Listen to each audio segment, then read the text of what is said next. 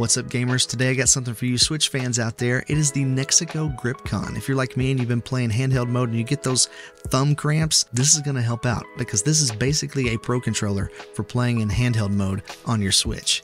Let's get into it.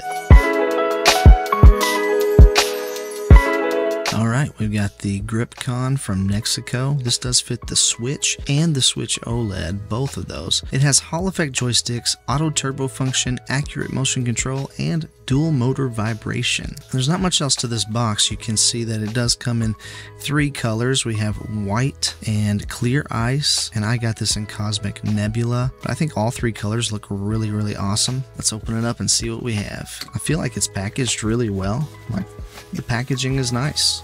Right here inside the box we have a USB Type A to USB Type C cable for pass-through charging, a nice long manual, quick start guide, and it does have an important note here that you have to go to System Settings, Controller and Sensors, Pro Controller Wired Communication, and set Pro Controller Wired Communication to on. It does have to be turned on for this to work, and there it is, Cosmic Nebula. It has a really nice soft rubbery texture to this outer shell part right here, and on the back it does have this textured grip on it. We do have back buttons on this controller, by the way, and that is pretty awesome. We have a USB-C port on the bottom for that pass-through charging, an actual D-pad, full-size sticks, and your A, B, X, and Y buttons here. You got your plus and minus buttons. Home looks like a turbo button, your picture button, and I'm not really sure what that one is there. Also on the inside, this has a felt inside here to keep the back of your Switch from getting scratched. I like it. This is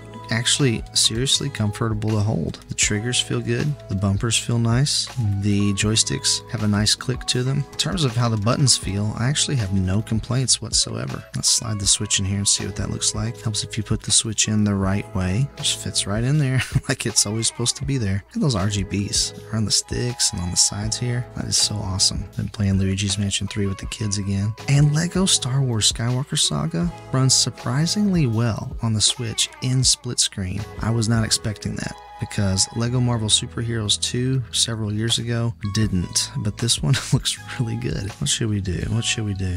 We gotta try out a couple of games here, of course. Try out a little Super Mario Bros. Wonder. I really do like these RGBs on here. So these back buttons, you see the little zigzag line there on that bottom button. That is for turning the vibration motor up and down. So this one turns it up and this one turns it down. So you can increase or decrease the strength of the vibration motor. And then this little M button right here is what you hit to map these back buttons. So this one would map the MR button, this one would map the ML button. Screenshot. What does that do? Right, so this little circular button here changes your lights. You can switch, and if you double click, it changes your light mode. So you can have them pulse or fade in and out or turn them off. So that's pretty cool. Let's just try a little bit on Super Mario Wonder. I want to see how this D-pad does here. I actually really love what they did with all the little flower voices in this game and all the new animations that Mario has. And the crazy stuff that happens with the Wonder Flowers. I think this singing level is really hilarious.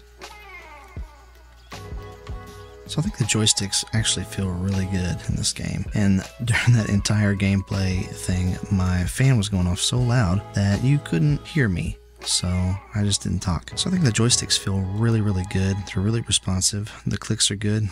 Man, all of these buttons feel great. I haven't played this game in like 3 years.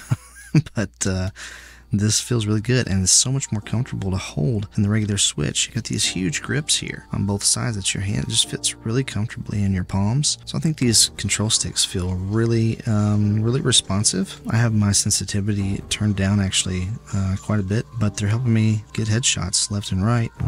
Whoa. Vibration feels really good too, and I like that it's adjustable, and you don't have to plug it into a computer or anything to do that. You just tap those buttons on the back and you can adjust it to however you want it to feel. These guys are hilarious. Try this sawed-off rifle or just this regular rifle. Something else I really like is the top of these joysticks. They have a nice concave top to them that's really soft to the touch, but then right around the edges it's rough so that your thumbs don't slip off very easily. It feels really, really good. It's a really good design. I actually really like this. Now obviously this is going to make your Switch not as portable. It's going to be taller as well as wider, and you can't take these off and share a Joy-Con with a friend or a family member.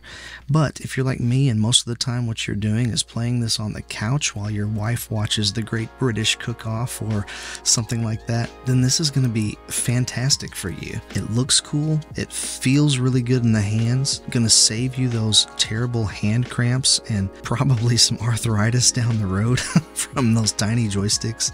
And I think you're getting a really high quality product. Of course, time will tell, but this really is, in a lot of ways, a pro controller. You have the programmable back buttons, you have a turbo button, you have Hall effect joysticks. Of course, you don't get analog triggers, but the Switch doesn't utilize analog triggers anyway. But you do get the cool RGB lights, and that's pretty awesome. And this doesn't have its own battery. It runs off of the Switch's battery, so you don't have to worry about your battery being dead on the controller. And of course, you can always use the pass-through charging to charge your Switch while you play. So for the price, especially if you play a lot of handheld Switch in your home anyway, I think this is absolutely worth the purchase. It really is that good. It feels that nice. I mean, there's a lot to love here, and if you've been like me and wanted something more comfortable for years, I say give this a go. I think the price is absolutely right for the features that you get, and I don't think you can go wrong with it. I have an affiliate link below if you want to pick one up for yourself. Thanks for liking, subscribing, and all that jazz. Do me one last favor and stay kind and encouraging out there. I'll catch you on the flippity flip.